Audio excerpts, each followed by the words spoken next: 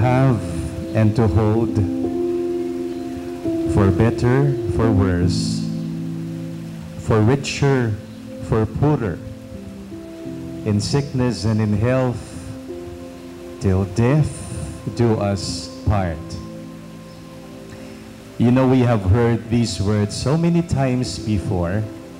They have become lines of a song or titles of movies, and many of you who are here may remember that moment when you also uttered these words. That was a grace-filled moment when beside your beloved, you made your promise to each other before God and His church to be together forever. There's really nothing new about these words. Sa Tagalog, gas-gas na ang mga linyang to, plaka na. But you know, there's something wonderful about today, because today we shall hear these words once again in a totally different way. We shall hear for the very first time Marlon and Teresa saying these words to each other before His church, God's church, and before Him. And so I invite you, when that moment comes, when they say these words, listen attentively, listen with your heart, not just with your ears. Chances are you would get to see even the voice of Jesus our Lord saying these words to His church. After all, the words of the bride and the groom are words of Jesus for us, His church.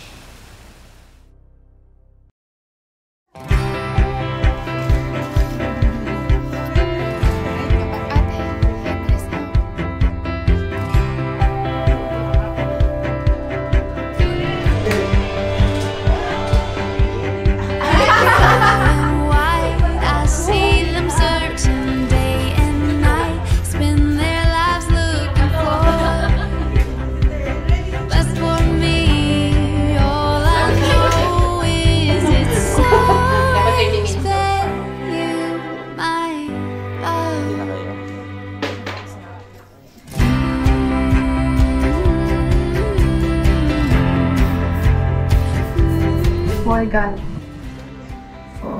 I am yours. I vow to give my best in loving you. When I said yes, the first time I asked me about it, I said yes for a lifetime with you. I vow to do my best to lead us towards heaven. We will be in heaven together. This journey that we have is a journey of showing how glorious God is. I vow to be holy before God for you. I vow to submit, promise, at the best of my capacity. I know you will be the best leader of our families, and there's no way that I will not submit to the person that I respect the most.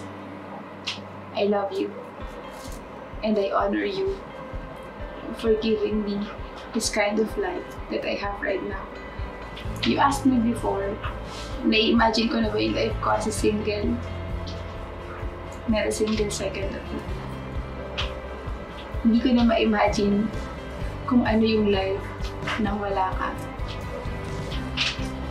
I love you, and I forever will love you. All of this, prayer ko kanina morning, all of this was nothing in compared to the sight of you at the end of the altar. I'm running towards you in covenant with our Lord. I vow to love you. I vow to respect you. I vow to submit, promise to you. Love you.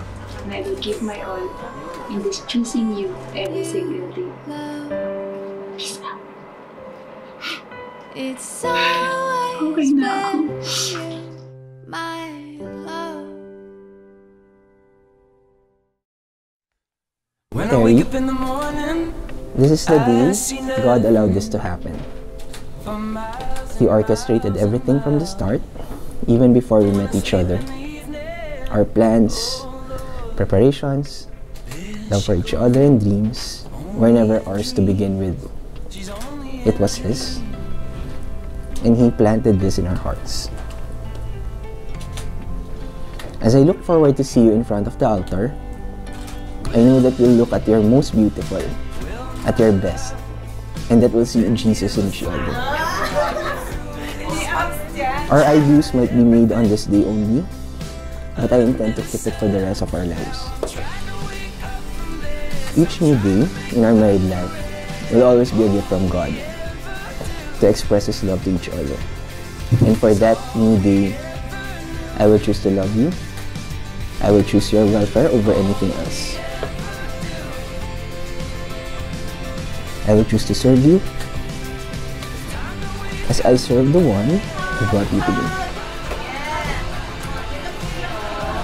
You are and will always be my answered prayer, the one that God prepared for me. As we journey in this new chapter, I pray that you will love Jesus more than me, so that you can give your best to love me and our future family. Mahal na mahal kita, my love, my answered prayer.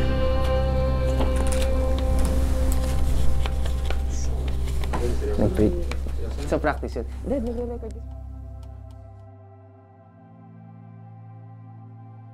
Both of them, at different moments, said the word sacrament. It's not just a piece of paper. It's not just mutual consent. It's not just the blessing of the priest. It's a sacrament. And so that means it's an institution, sacred institution, established by no less than our Lord. And they would want to be together, bonded in love through the sacrament of matrimony. This is meant to be forever. And that's what the line, "till death do us part," means. We would like to honor the couple here before us. You know, they are doing us a big favor. It's a beautiful testimony that they are doing, Marlon and Teresa, who still believe in the sacredness of marriage and the institution of the family. Marlon and Teresa, many of your friends would tell you today, and perhaps they have already told you, this is the happiest moment of your life. Di ba? Nasabi na yan, ano? Ito yung pinakamasayang araw sa buhay ninyo. Maririnig niyo pa yan over and over again today. I beg to disagree. No. This is not the happiest moment of your life. Why? Why? Because if today were the happiest moment of your life, that means you have already reached the peak. And if you're not able to sustain that peak experience, the days that would follow today would be a downward movement of that happiness. No. Instead, I tell you, you are starting a beautiful journey of the happiest moments of your life. And you're beginning it today with the Lord. And so what a wonderful journey it would be, laid out before you, no longer as two separate individuals, but as the Gospel of Matthew would tell us, the Lord says, no, the two shall become one. And so your two lives will become just one life from today. Together to get there. That's the program of life that you would have. If God was there from the very beginning, Marlon, Teresa, He would always be there for you. He would always be there for you. That's His promise. Well, this is what you have to do. You have to be there for Him. And so keep in touch with Him. If you would look up with your heart, you would imagine God with His Son Jesus, with the Holy Spirit, with Mama Mary, and with all the saints and angels in heaven making a stand for you. And what are they saying? Marlon, Teresa, We believe in you, and the whole heavenly host is making a stand for you. We would send you all the graces that you need to make it a reality. You do your part and leave the rest to me. Jesus tells you that.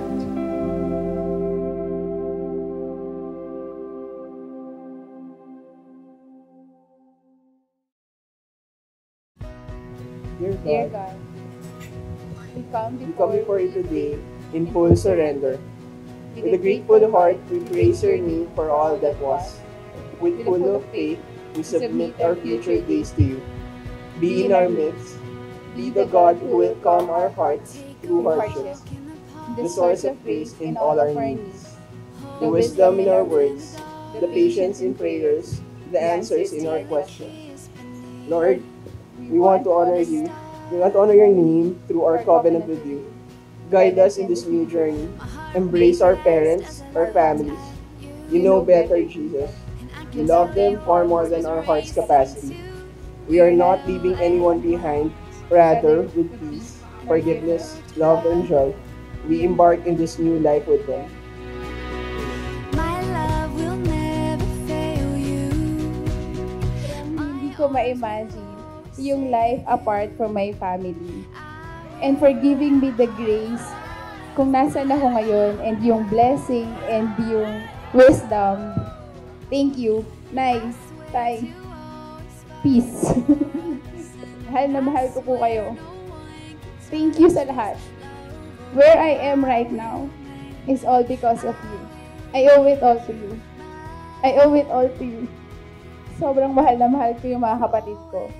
And sa bawat tulong na ginagawa nila sa akin. Salamat.